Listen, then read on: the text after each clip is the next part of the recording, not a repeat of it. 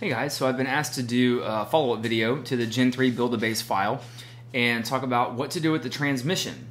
So we're going to go back to the stock tune file, our 2004 GMC Yukon, and the nice thing with the 4L60s and 80s, I guess you could say it's the nice thing, is that you have some limitations, okay? So if you have a bone stock transmission that has not been modified, there are some things that you're not going to want to touch, okay? So transmission diag, no need to adjust any of this. We come over here to the trans tab, general, nothing to do there. Manual, if this was a manual car, you would set this to 0 like it is to get rid of the skip shift. If we go into shift general, nothing here that we need to talk about. We're actually gonna go backwards. We're gonna start with torque management. Torque management is the clamp that the computer puts down on these shifts, and you can see it in the Spark, under the Spark PID that you're logging. So these values are a percentage of spark that gets pulled. A lot of people will go in and they will zero these out. You want the engine to be able to pull spark out between the shifts. That way you can have your coffee, you can haul your kids around, your wife can drive it, your girlfriend can drive it. If you have a transmission that is a little bit older and maybe you put a camshaft and heads and exhaust and a hot tune-up in, and you hit it pretty hard a good bit, you want to be able to save the transmission. What I always tell people is go out and drive the transmission in its stock form like this, okay? And then go out and maybe take away half. Go out and drive it again. If you see a huge difference, you can keep it in, or maybe instead you can do 25%. So you could go 0.75, remove 25%. Typically, I don't see much of a difference, especially in some of the higher horsepower builds where the shifts can get pretty radical. I actually prefer to leave this in. I leave it in on my own truck and a lot of the vehicles that I tune. Especially if you have a forced induction vehicle with a moderate to mild or not built at all transmission where you blow through the shifts and things like that, it's likely because you're overpowering the transmission on the shifts and you do need to pull that spark out, okay? You have a performance table here. I'm not sure why these values are the way that they are, but this is pulling more spark out, so we leave those alone. So torque management, leave that like it is. Torque converter, if you have a stock converter or an aftermarket converter, you would go in here to this minimum table and you would make this something like 85 to increase the converter pressure so that the clutches move faster. But if you have a stock converter, even if you have a camshaft and things like that, you'll leave all this the same. The big one, including if you're towing, is this apply and release table. Under the torque converter apply release normal table, the second apply and release, those are set to 256, so the converter will never lock in second gear. You also want to go ahead and keep third gear from locking, and the release is just kind of a just to make it look clean. It's never going to hit this, so you could leave these releases whatever you want. It wouldn't matter. Fourth gear, anything above 50% throttle, we want that to be 256 as well. We would go here in fourth gear. This is where you're going to be cruising on the interstate. Set this to something like 55, and then down here something maybe 5 miles an hour less. These are settings that I run in my personal truck. They work great. Okay, so that would be your normal table, and that's a really good place to start. So torque management, leave it alone. Torque converter, keep it from locking in third gear and fourth gear. In the areas that I specified, you really don't want the torque converter locking under full throttle unless you have a torque converter that is specific to from the manufacturer that it can do such. You can pick up some mile an hour, some ET on the drag strip, but most of you guys are driving around street vehicles, so this is going to work just fine. It's not going to be boggy. You'll be able to have plenty of passing power in traffic, so this is just a really good way to go. Shift timing, the higher the number, the longer the shift is going to take. You can see this in the scanner. If you notice what the mouse is doing, where it kind of makes this like half rectangle deal, this dip kind of hole type thing, you'll see that in the shifts. Okay, this is the normal table.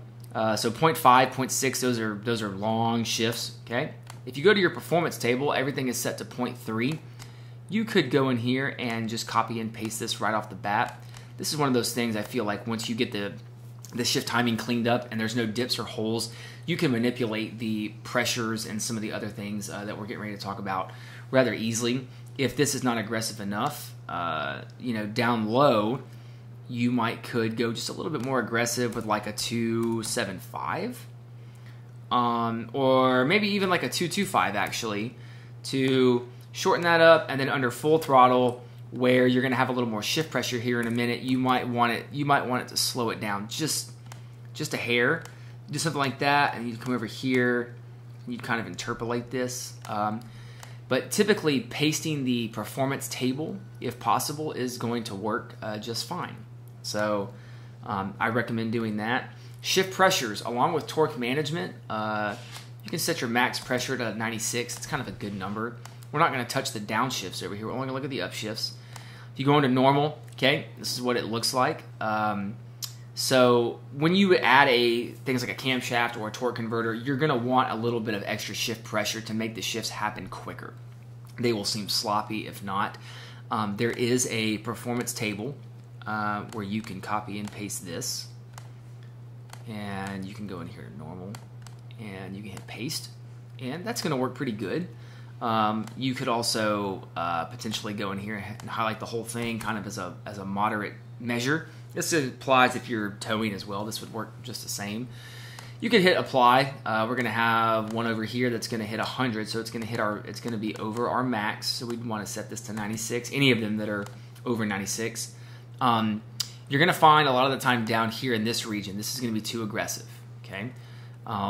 Maybe not. A higher horsepower vehicle with more torque. There's no way to actually log torque in a Gen 3.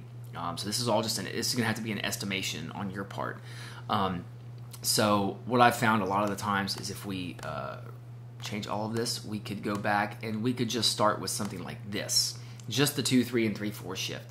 See how it drives. You might find that, halfway into a hit, you need to add... what's our max? 96, 90 over there, so we'll add 6. You could do, hit the plus sign. You could do something like this, and you could interpolate this to make sure it's smooth. It just depends. There's some builds where they make so much torque down low, and especially if you've got a built transmission with some extra added goodies in them, where they're going to shift more aggressively just with the hard parts, you will have to keep this table more moderate. Torque management, and taking that out and then increased shift pressure is what will kill these 4-speed transmissions.